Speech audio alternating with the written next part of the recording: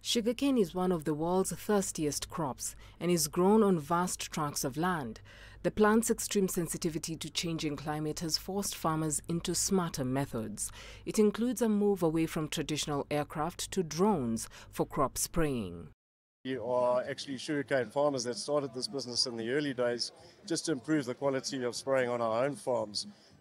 Sugarcane traditionally, or in KZN, is grown in very technical terrain, steep terrain, smaller than average field sizes, so very, very small targets, if I can put it that way, and requiring high precision applications.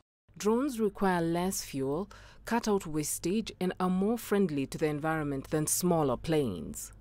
It is very, very intelligent in that it is very, very highly autonomous. You just program in your field boundaries and what have you, and the drone goes out and does the applications at your predetermined rates.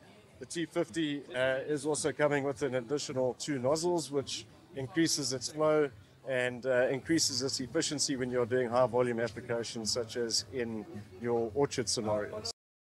High-tech aircrafts have been found to be highly effective in applying herbicides and pesticides in the ripening process in commercial and small-scale operations in KwaZulu-Natal province, where the bulk of South Africa's sugar crop is produced. There is a significant difference between someone who ripens their product and someone who doesn't. We found that this is the best method to use in small-scale farms, because we found that the fields are generally close to other crops. But with this method, we are able to spray in spaces like that. In 2021, we used a drone to spray the ripening agent on our sugarcane crops. The result we received from this method was very impressive, considering that this was the first time using a drone.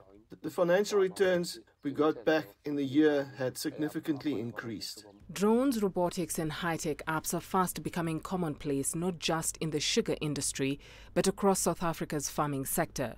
New technologies help monitor and manage operations and significantly bring down the cost and environmental impacts of producing food.